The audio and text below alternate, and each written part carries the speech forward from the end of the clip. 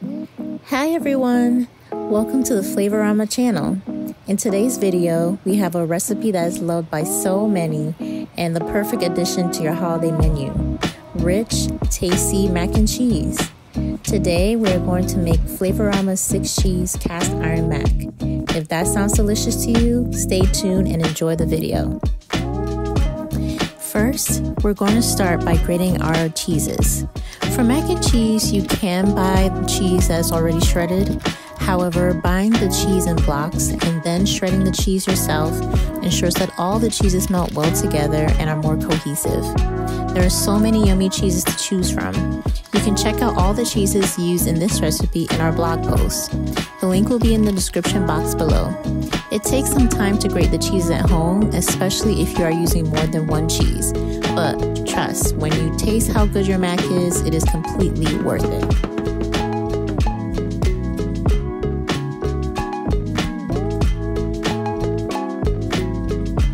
Next, we're going to prepare to boil our noodles. You can use any type of noodle for this recipe, such as the classic elbow, of course. For this recipe, we're going to use the fun Cavatappi. First, make sure to measure the amount of noodles you need by using dry noodles. That's before they're cooked. For this recipe, you're going to need about 3 cups. This way, we just want to make sure that the amount of cheeses, milk, and pasta are cohesive and go well together. Next, we're going to boil our noodles. But of course, to begin to add a nice flavor, we're going to use chicken broth to boil the noodles instead of just plain old water. You cannot forget to add some Flavour-O-Rama seasoning to the broth, just to give another layer of flavor to this dish. You can use low sodium chicken broth, veggie broth, beef broth. The list is endless depending on the taste that you're looking for. We will begin to heat up the broth on high heat and bring it to a boil. Then, we will add the pasta in and stir. We are going to cook the pasta according to the instructions on the box or until the pasta is al dente, making sure that the broth is fully absorbed by the pasta. Once that's done, we can turn it off and set the pasta aside. Now we can begin to preheat the oven at 350 degrees.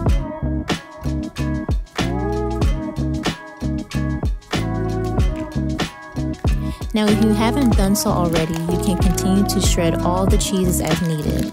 You will see a variety of cheeses being used in this video. Remember, variety equals amazing flavor.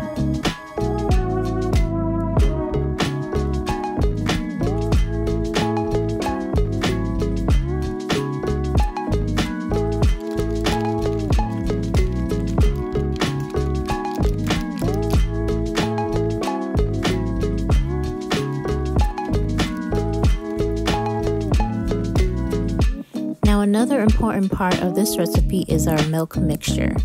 For this mixture, we're going to use whole milk, evaporated milk, Flavour-O-Rama seasoning, and 2 large eggs. You have to make sure that you mix everything together, making sure that all the yolks are broken up so that everything just cohesively mixes together well. Now we can start to melt our butter, which will be about 8 ounces for this recipe. We can do so in a microwave-safe bowl and warm up the butter in the microwave for about 30 seconds, or just enough to make sure that we can stir the butter around. This will make it easier to add to our cooked pasta later on. Now we can begin to measure out our sour cream to put on the cooked pasta as well. Now that we have both the sour cream and the butter prepped, we can begin to add both of these ingredients into the cooked pasta. Once we add them into the pasta, we want to make sure that it's mixed well so that every piece of pasta is coated.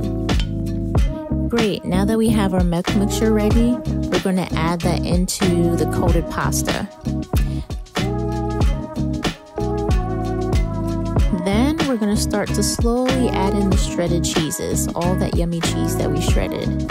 We want to do this maybe 1 or 2 handfuls at a time and mix together, making sure that all the cheese is incorporated well into the pasta. And make sure that you save a little bit of cheese so we can put it on top of the mac before we put it inside the oven.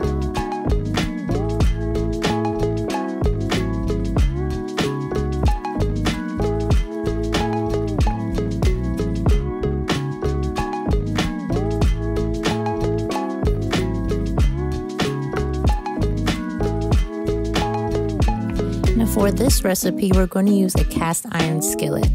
We want to make sure that we add a little bit of butter to the bottom of the cast iron skillet, just to make sure that one, nothing is sticking to the bottom, and this also adds like a nice caramelization to the bottom of the mac and cheese. We're going to add in our pasta that we mixed together with the milk, the cheese, and everything else, and then put that remaining cheese on top.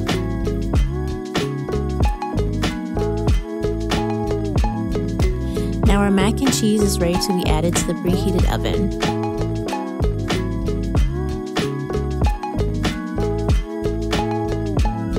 Now after a few minutes in the oven, you begin to notice that the cheese is becoming more nice and melted. At this point, you want to keep on checking on your mac and cheese in the oven. You're going to know that it's almost done when there's a nice golden color at the top and there's bubbles on the sides. And there you have it, everyone. You have warm, cheesy, flavorful Flavour-O-Rama 6 cheese cast iron mac. This is going to be a hit at the family table this holiday season for sure. And this recipe is foolproof every time, any time of the year. Thank you for watching, everyone. Please enjoy this recipe during the holidays or any time of the year, and we will see you next time.